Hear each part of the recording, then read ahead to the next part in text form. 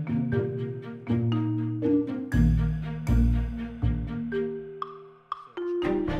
has just completed a PhD in trilingualism, triliteracy, and identity, all good things come in threes. And she's written various articles on bilingualism and multilingualism. Her latest publication is the award-winning Teaching Children How to Learn, which she wrote with Gail Ellis, whom many of you will know. And I can't think of a better birthday gift for your favourite teaching colleague. So, I hope you have a stimulating morning, and it only remains for me to hand you over to Dr. Nayr Ibrahim.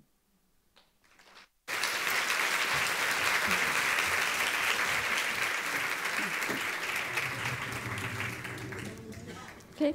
Thank you, Frank. And I'd like to thank British Council of Spain for inviting me, because I always like coming to Spain. So, hola. So my session is going to be about three main areas. So language, education, and the 21st century. And we're going to start by looking at the 21st century. I'm not going to look at 21st century skills. We know about those.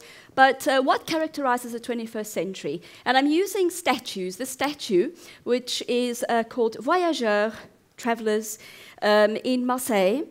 And it's all about traveling, and it's about moving from one place to the other, which is very much a characteristic of the 21st century. It's also about looking at the horizon. If you look at these statues, they actually have these holes and these gaps. But these gaps are the future that someone is going towards. But they're also taking their bits and pieces with them of their previous lives. And one of these elements that they take with them is language. And I'd like to use another statue to talk about language and how language spreads around the world. And this is a statue called Partir, once again the idea of traveling, and it is in the Rose Garden in Florence, and it's basically the frame of a suitcase. And within that frame you can see the lovely city of Florence. But if you look outside the frame, the city of Florence continues in a continuum outside the frame, just like language. Language doesn't remain in your lovely little country within its borders. Language travels. When people travel, language goes with people. So we are living in a world of super diversity, where cities and urban areas are becoming extremely super diverse in terms of people's backgrounds, people's cultures, and their languages, and also in a world of transnationalism, not only at the level of politics and economics, but also at a personal and linguistic level. So, unfortunately, it hasn't always been the case. And even today, I think children in education are still suffering from what we call the monolingual bias. And the monolingual bias is when you look at individuals who are multilingual with the monolingual mindset. So what is that monolingual mindset? It is the greatest impediment to recognizing, valuing, and utilizing our language potential. Such a mindset sees everything in terms of monolingualism being the norm, even though there are more bi- and multilinguals in the world today. This monolingual bias was a result of the focus on the importance of developing one language, the mother tongue, the national language, which of course is also important. However, it also meant that in the early 20th century, people used to think of language as something that was separate, as separate entities, and they existed in separate parts of your brain. Now, your brain can't contain so many languages, so only one could exist. So what was happening is we were kicking out all the other languages. The reality is that languages exist together. They coexist in the brain. And that's what is called the common underlying proficiency. You don't, for example, if you're asking a question, in any language is the same across cultures. The only thing that is different is the way you ask that question. So the idea of languages existing in your brain together and you using your knowledge of the different languages to actually communicate. However, what has education done? And in Cummins' words, we are faced with a bizarre scenario of schools successfully transforming fluent speakers of foreign languages into monolingual speakers. So what are we doing? We are beating those languages out of these children. However, I don't think the situation is as simple as monolingual versus multilingual.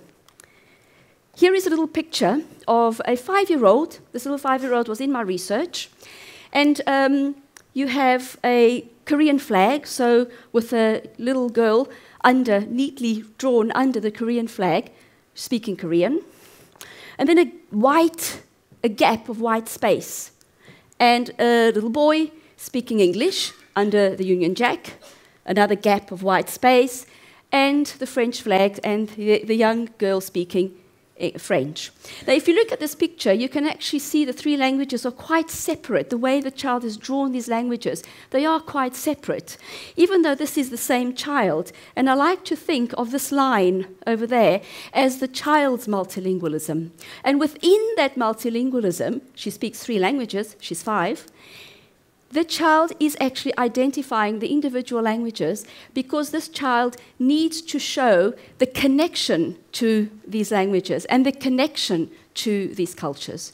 So you actually have to consider monolingualism as a healthy part of multilingualism when it's actually seen that way. Then we have the problem of the Anglo bubble. Now, Hayek described the Anglo bubble as the idea that English is enough. If you speak English, you don't need to learn any other languages.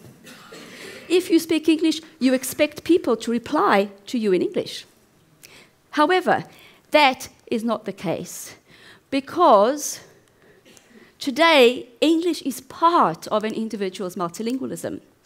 English has to be part of that language repertoire because it is an important part of that language repertoire. English has actually contributed to making many people bi and multilingual in the world because English is just such a common language all over the world. However, let's not forget the other languages as well. I cannot talk about bilingualism, multilingualism, English teaching, monolingualism without mentioning the NEST debate. The non-native English speaker teacher versus the native English speaker teacher. First of all, the non-native English speaker teacher is a non. I really do not like that term. Non-native English speaker teachers are not nons, they are actually bilingual teachers. And they have so much to offer the English profession because they've got another language, they've got other languages. They actually understand how children are functioning. They actually understand how children feel in the classroom when they have to learn different grammars, different sounds, different vocabularies. So we need to celebrate our bilingual teachers. And I'd like to draw your attention to TEFL Equity Advocates. I don't know if you know of that organization. It was set up in 2014 to support and to defend non-native speakers, native speakers, or teachers like myself with strange-sounding names. So do look them up, because they do a great job. I think we have to come to the conclusion that monolingualism is passé. It is the illiteracy of the 21st century. It's the real linguistic deficiency. It's a figment of the imagination and a myth detached from reality, and it is a total waste of our biological linguistic potential. So what we need to do is celebrate the multilingual turn. And the multilingual turn is basically how, in the 21st century, we have opened up the doors to multilingualism, not only as separate languages, but as understanding how multilingual individuals actually function. And the multilingual turn recognizes the coexistence of multiple languages in societies, in individuals. It acknowledges multilingual repertoires. So instead of talking about, okay, I have a mother tongue, a foreign language, a second language, an additional language, that individual might have a multilingual repertoire. So What is my multilingual repertoire? Just tell you a little bit of a personal anecdote. I have English, obviously, as you can hear me, because you can hear me speak English, but I was not born an English speaker. My parents are Portuguese, so I actually speak Portuguese and have always spoken Portuguese with my parents. I was born in South Africa. Therefore, at the age of 5 or 6, when I went to school, I couldn't speak English very well because I was speaking Portuguese at home, but they threw Afrikaans into the equation. English, Portuguese, Afrikaans, all at the same time. I was 5. I found my grade 1 report the other day, and the first thing I went to say, okay, what did my teacher say about my language, about my English? And she said, Nayr has a big language problem. Yes, I probably did. After that, I learned French as my first foreign language at school at about the age of 11. So by the end of school, I could read, write, and speak 4 languages. And that was normal. I didn't think about it as exceptional. Nobody told me I was amazing. I was just South African. We all do that in South Africa. When I came to Europe, everybody thought, wow. When I got to university, obviously I'm a nut about languages, I studied German. And I studied Italian. And then I went to spend some time in a kibbutz in Israel, and I decided to study Hebrew. Oh, I forgot to tell you, I married to an Egyptian. I also studied Arabic. My multilingual repertoire consists of about 9 or 10 languages. I don't speak them all to the same level. I don't use them all the time because I don't need to. But that is my multilingual repertoire. So, the multilingual term also recognizes language use as context-dependent, as simultaneous, as complex, and as dynamic. Now, context-dependent. When I spoke Afrikaans really well. Afrikaans is my second language. But today, when I try and speak Afrikaans, French comes out. Because I don't function in Afrikaans anymore. I function in French. So it's as if French has now become my second language. So can you see how context, how important it is in language learning? And multilingual competence is nonlinear, uneven. It is dependent on the individual's histories and biographies. I just told you my language history, didn't I? So remember, the children you have in your class probably have some of these strange language histories, and we need to find out what they are, because they are actually quite interesting. So the child's linguistic environment is an environment that the child is usually born into. They don't have a choice. They basically lack agency in the initial enterprise of multilingualism or multiliteracy, because parents decide, teachers in the school system decide, or the policymakers decide which language you will learn. So what are these context-dependent factors? First of all, there's intermarriage. French mum marries Italian dad. Then there's migration. For economic reasons, for personal reasons. When I moved to Paris, I was really happy because I wanted to live in Paris. For political reasons, I think we all know the stories of refugees and migrants trying to come to Europe and having to pick up different languages. Then there's education, and education has had an incredible positive impact on developing individuals' multilingual repertoires through foreign language learning in the school, or community and heritage learning programs after school. That's how I learned to read and write Portuguese. My mother decided to put me in Portuguese school after school. I hated it. Because my friends were doing ballet, they were going swimming, and I was going back to school. But today, I thank them, because I can function in Portugal as a Portuguese person. And then, of course, you've got bi- and multilingual communities. I know Spain has multiple multilingual communities, but of course Switzerland, my own South Africa, we have 11 official languages in South Africa. Do you think I can speak those 11 languages? No, I speak 2.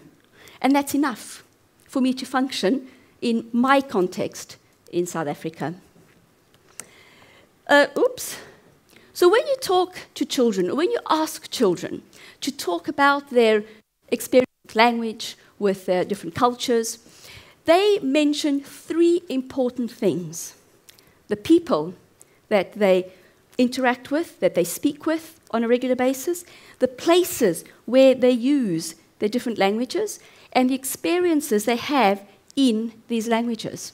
Let's look at some examples. Here are the children. They are communicating with Dad, they're helping Dad make a salad, they are learning the words of the vegetables and how to make a salad in Italian, for example. Mum is telling the little girl a story, perhaps a story in French, because maybe Mum is French. So through interaction with the adults, the child is learning the language. That child's not learning any language. Technology is brilliant. Technology is an excellent resource to expand language learning, to allow a child to learn autonomously. It doesn't, however, make you bi or multilingual, because language is actually a person-to-person thing. This is a picture of the 5-year-old twins. They were twins. This is the other picture. And he has drawn place and experience. And what has he done? If you look at the 3 language contexts, France, this is obviously England, his rendition of the Union Jack and the Korean flag. What is he saying about France? Because I asked the children to draw their languages. This is what he did. So he says, it's about France. Yesterday I visited a castle. And so his experience of French is a school trip to the Chateau de Vincennes, just outside of Paris. Then he talks about his English experience, but he says it's about Lyon, English in Lyon, because he was in an English kindergarten just outside of Lyon, and his experience, or his memories of his English school was traveling to the school, because it was quite far. They had to take the car. So he says, it's when I went to school with car.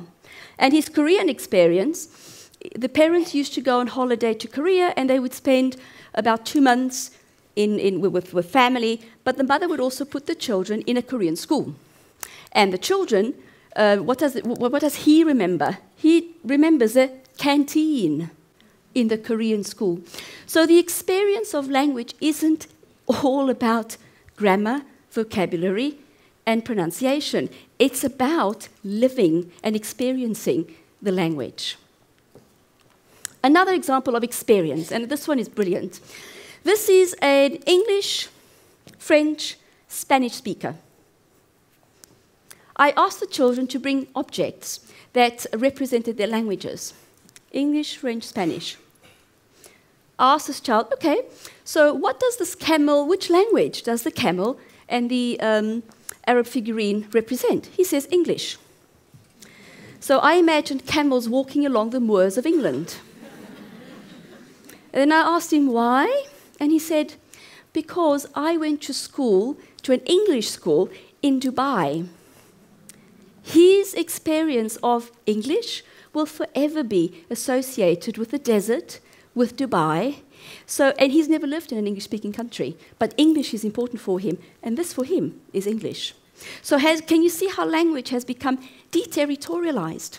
It exists wherever individuals are or use the languages. So what happens when these individuals are communicating in these languages?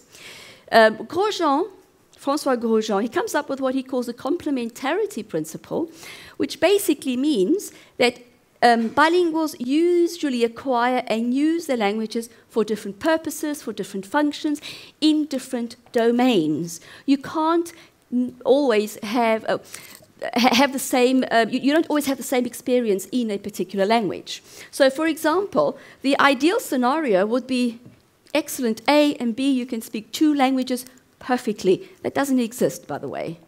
The reality is this. You live in France, you go to school in France, your French is going to be much stronger than your Spanish, which you only speak with mum at home. But imagine you move to Spain. What would happen? The opposite would happen. Spanish would become strong, and French would probably lose some of its proficiency because you're not using it on a daily basis. So, and children are very much aware of this. Look at these two children from the British Council Bilingual section in Paris. This is what they said.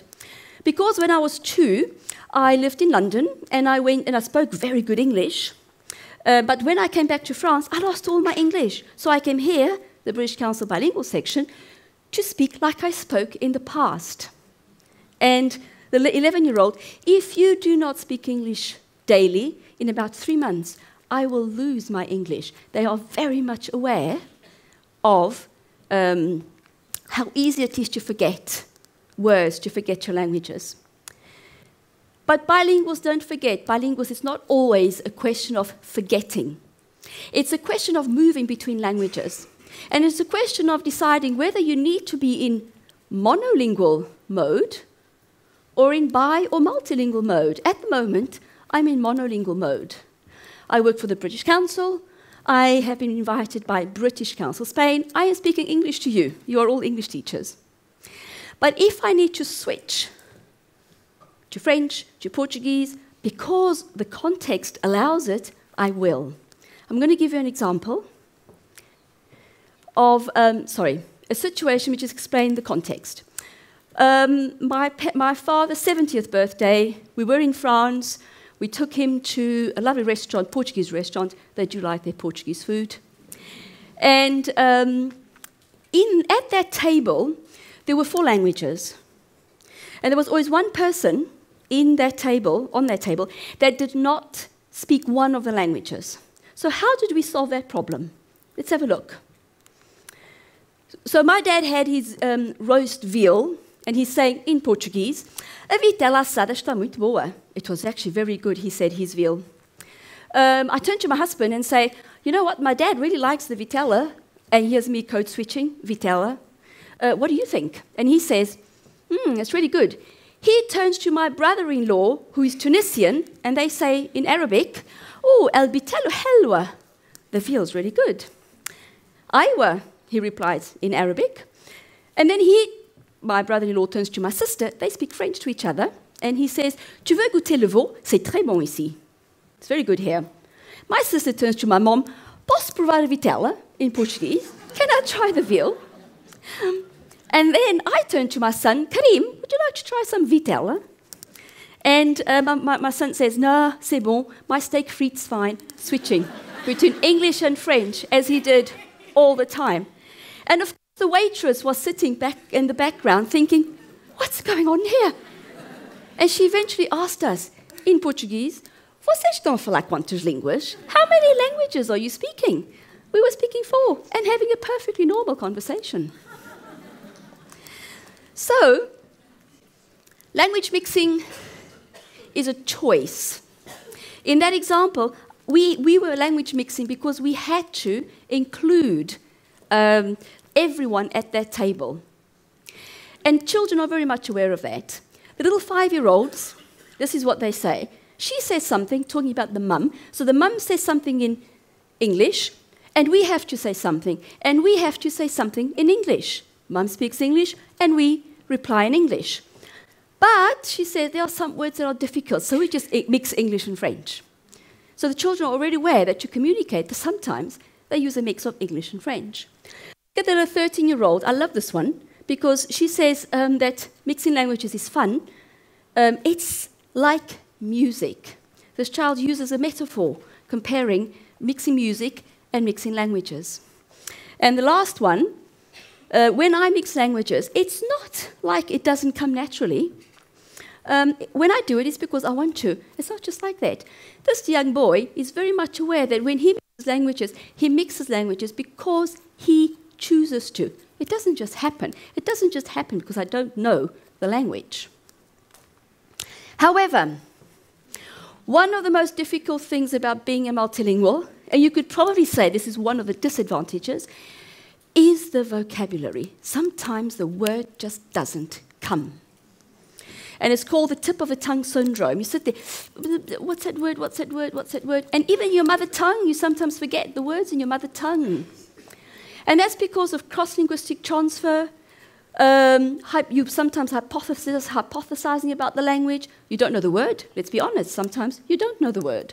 Or you know too many words and you use the wrong one. And that affects communication and fluency. So you try and think of the word and it's not coming. And sometimes word or vocabulary retrieval is actually language specific or non-language specific. Let me give you an example. You've always heard how people feel how important it is that connection, that emotional connection with the language. And I'm going to give you an example from Ava Hoffman.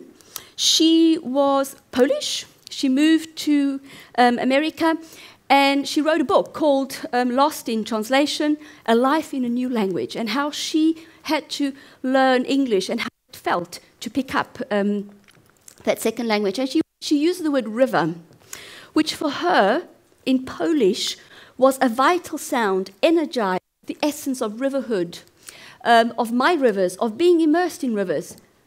River, in English, is a cold word, without an aura.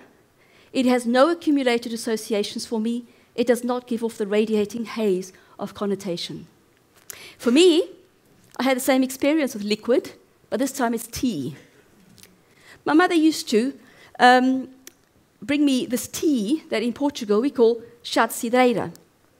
And it was always when I wasn't feeling well, my tummy was upset, and she'd come up with a tea. Come on, drink your chá de cidreira. You're going to feel so much better. And it had this lovely, lovely taste of my mum and the warmth of my mum looking after me. I didn't know how to say that word for decades in English or French.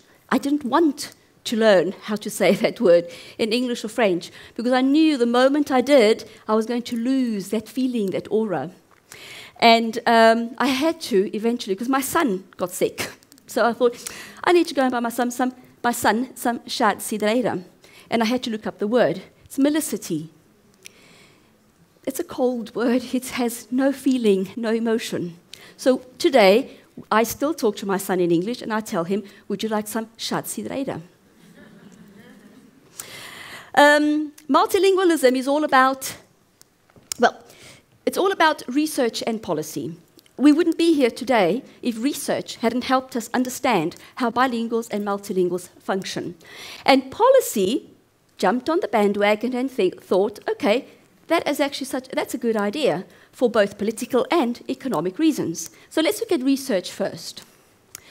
I'm not going to give you loads of background, but just a couple of ideas of research into multilingualism that we know of. And I would think this one is one of the most important papers ever written, a Peel and Lambert paper in 1962, The Relation of Bilingualism to Intelligence. It basically, first of all, used the correct methodology, taking into account the fact that children in a new language context don't have the same proficiency in that language context as they would have in their mother tongue. And in the past, children were being tested in the new language when they could not show what they could do in that new language. And therefore, they were thought of as being not intelligent, you don't know how to speak the language, you're not good enough. But this paper changed all that because it showed that sometimes in certain contexts, bilingual children actually functioned better and were stronger at creativity, at being flexible, than monolingual children. And from there, we have like the floodgates of research were open, and just a couple of examples, second language acquisition, foreign language acquisition, bilingual context, CLIL, very big at the moment. Of course, for example, mother tongue-based multilingual, education in contexts such as Africa and the Far East or Asia, where the children were brought up until about the age of 5 with 2 local languages, and suddenly they're thrown into school at the age of 6 in English or in French. They couldn't function. So the other, you probably know about this, obviously this is Cummings. Another bit of research that is important for understanding multilingualism is the common underlying proficiency. So the fact that there are certain aspects of language and communication that are common across languages, what we need to do as teachers is teach the surface level differences, okay? For example, if I say hello in English, I have to teach the h. Yet hola, I probably have to teach the a at the end of the name. So the other thing that came out of Cummins' research is the BICS and the CALP. Once again, you probably know about this. Basic interpersonal communicative skills are those skills that individuals, and especially children, pick up really quickly because they want to belong. When my son arrived in Paris, he was 5, he couldn't speak French. When the first couple of months in school were quite complicated for him, and I had the French teacher coming up to me, you have to speak French to help your child with French. I thought, no, that's not my... Sorry. By the time Christmas came, she was running after me, Madame Ibrahim, your son speaks French. I said, yes, I know. It took me about 3 months to develop BICS. But the CALP, the Cognitive Academic Language Proficiency, took much longer. They say it takes about 5 to 7 years to develop your academic language. So bilingualism, multilingualism, is a question of time. We love to use the analogy of the sponge. Children are like sponges. Everything just goes in. It's not quite like that. It's actually hard work for children to be in a context where they don't understand what's going on, they don't understand what people want them to do, they don't understand the language. It's hard work. And it's also not a 10-meter race. Okay, so Usain Bolt could not teach you to become multilingual. It's long distance running. It takes time. So give children the time to take it in, to learn, and then to actually start using the language. They need time, they need patience, and they need support. Just very quickly, we're going to look at how children become bilingual. It's either through natural language acquisition or school language acquisition. So natural language acquisition, you've heard perhaps of simultaneous bilingualism, where children are functioning in 2 or 3 languages, if necessary, from birth till about the age of 3. And this is what one of the children in the bilingual section in Paris, this is how they explained it.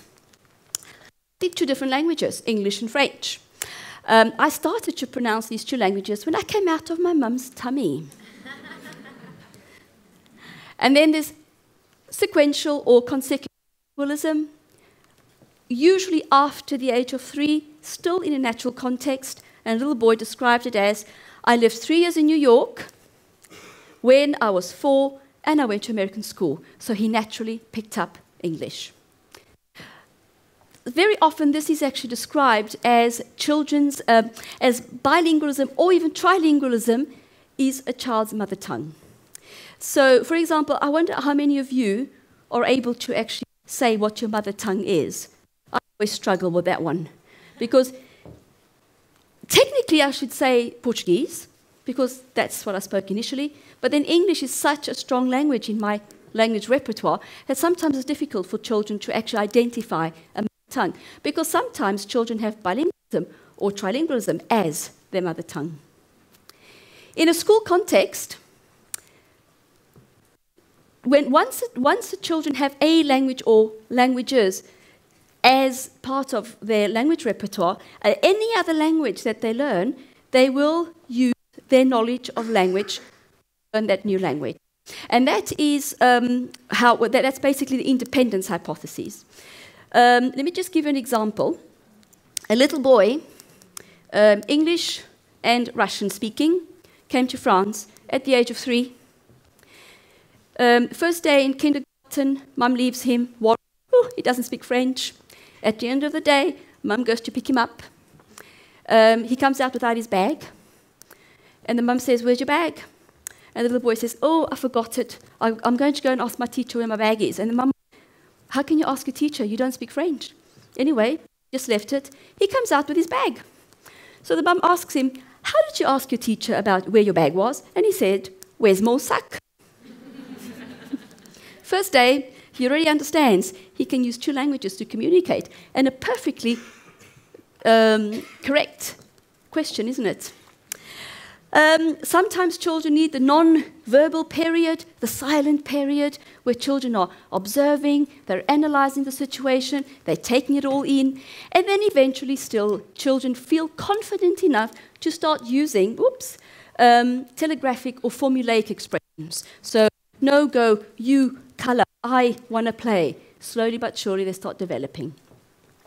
This context where children are functioning in multiple languages all the time enhances their metalinguistic skills.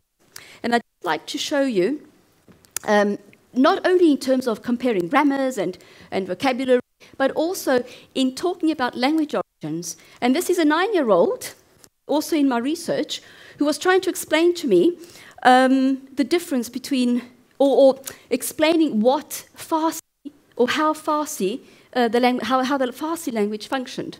She called it Persian. She said, we say that Persian is European and Indian language.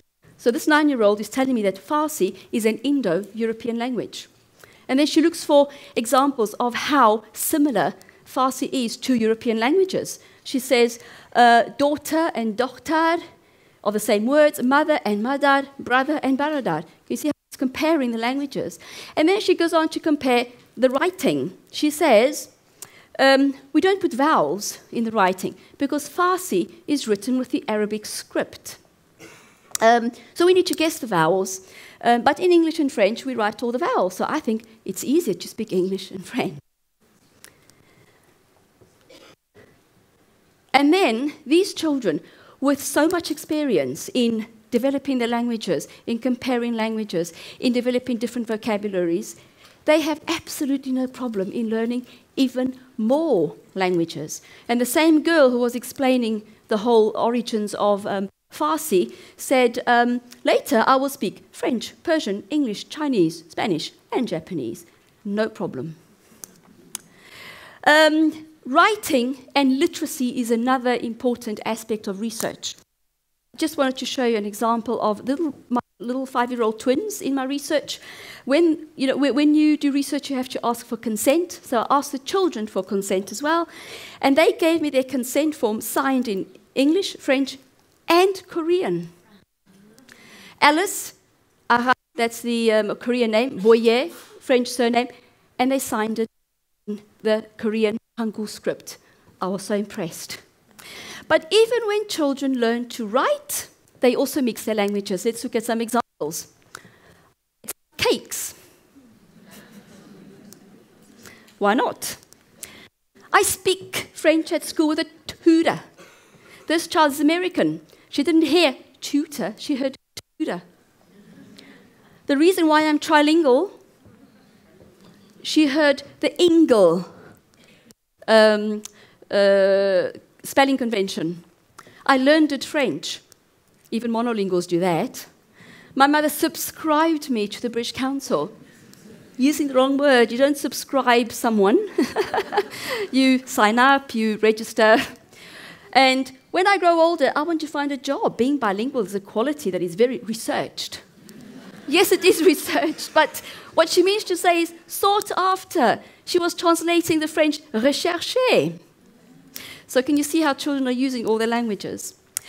From a policy perspective, I would just like to very quickly look at some examples. UNESCO, first of all, in 1953, supporting education in the mother tongue, especially for children in multiple language contexts, in colonial contexts, because it is important for them psychologically, sociologically, and educationally. However, today, we still have situations where children are being punished for using the mother tongue. And this is an example from 2014 in Luxembourg.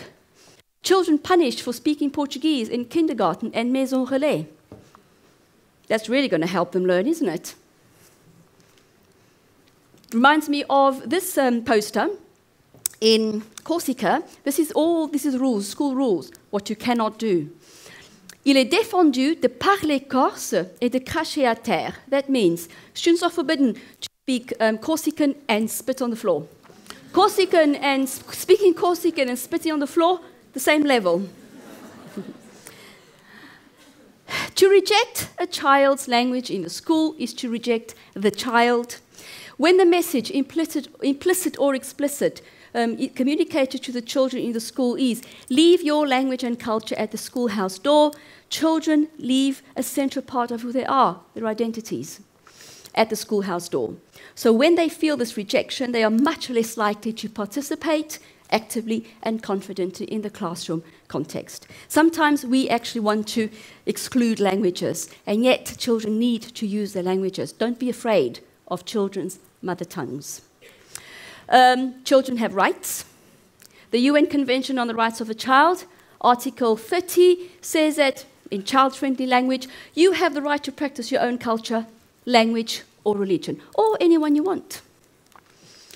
And there are also a lot of interesting projects to actually develop and encourage multilingualism. We all know of the Erasmus project, one of the one of the most successful EU projects ever.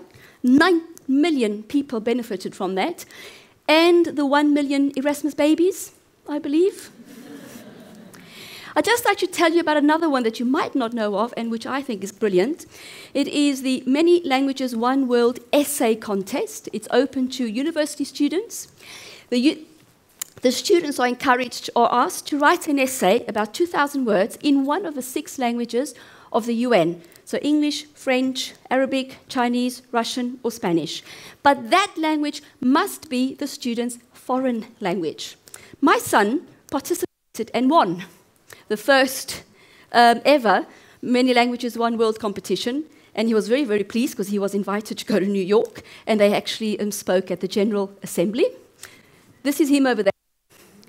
He wrote, so let's see this. He had English and French as a language of instruction, English as a home language, Portuguese as his mother tongue, Arabic from his dad's side. Which language did he write his essay in? Spanish. Because Spanish was his first foreign language. And this is why he won. I'm going to give you a little extract of his essay, the very first paragraph, which I thought was really good. He's obviously my son. And I'm going to read it to you in Spanish. Please forgive me for my Spanish accent. So what did he write? Tenía 4 años la primera vez que cogí un avión. Estaba entusiasmado, estaba confundido. Le había hecho muchas preguntas a mi madre durante la hora y media de viaje de Porto hacia París. Con mucha paciencia respondió a todas mis preguntas. Cuando estábamos en el aeropuerto, so here's me speaking to my mom, to my son, throughout the whole of the trip, okay? There was someone behind listening to us. And this woman said, so cuando estábamos en el aeropuerto, mi madre oyó una pasajera que estaba sentada detrás de nosotros decir en portugués, ¡qué increíble! Había una madre que estaba hablando con su hijo, el niño le hacía preguntas en portugués, y la madre respondía en inglés, y estaban teniendo una conversación perfectamente normal. Esa es la historia multilingüe de mi vida. This is how he started his essay. And this is actually true. There was this woman, she couldn't believe it. How is it possible? The child is asking questions in Portuguese, the mother is answering in English, and they are having a perfectly normal conversation. That is how we function. We crazy multilinguals. Also, in terms of the European Charter for Regional and Minority Languages, that has also helped support and encourage the protection of regional languages, not only for the languages themselves, but for Europe's cultural wealth and traditions. However, we're still not quite there yet. This is a story from last week in the French papers. A little girl was born in Brittany, or a little boy was born in Brittany, and the parents wanted to give him a Briton name, this name. However, the parents could not write it with the N and the tilde because it doesn't exist in the French characters. So they were forbidden from calling him this name. I can't really say it. So we're still not quite accepting all of the multilingualism that exists in Europe. Very quickly, the 1+2 policy in Europe, 1 mother tongue plus 2 foreign languages, has helped develop Europeans' bilingualism and multilingualism. course, very early language learning, which is very big. Children are starting to learn languages from the age of 3. And the CLIL or not to CLIL debate. I don't know if you know of the ECML, the European Centre for Modern Languages. They have loads of very interesting materials and resources for teachers of foreign language. Do look it up. But I think Europe's multilingualism is a little bit artificial, because it talks about one mother tongue plus 2 foreign languages, but what mother tongue? Which mother tongue? What about children's other mother tongues? What about non-European languages that exist in Europe? What about other European languages that exist in your particular country? What about children's multilingual repertoires? What about literacy development? What about teachers' multilingual repertoires? Do we ever talk about teachers' multilingual repertoires?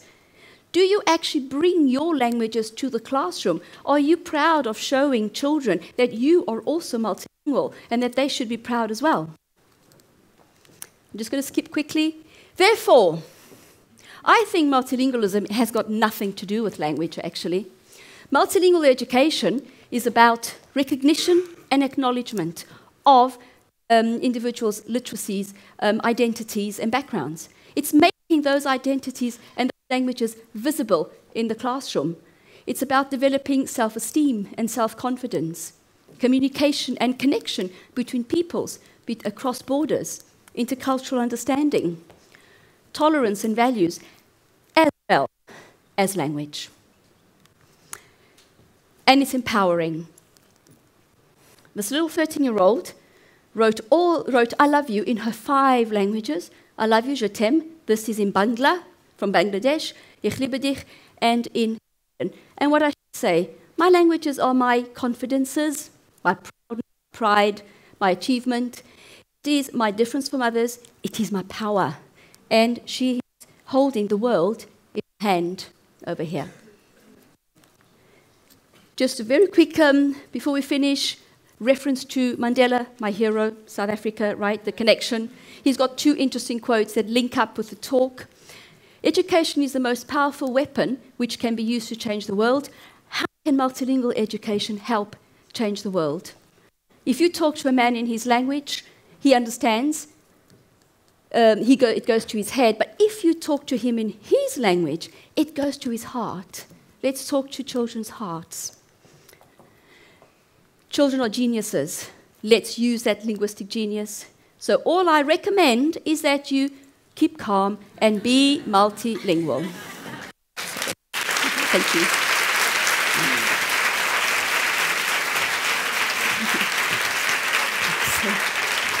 That's over there.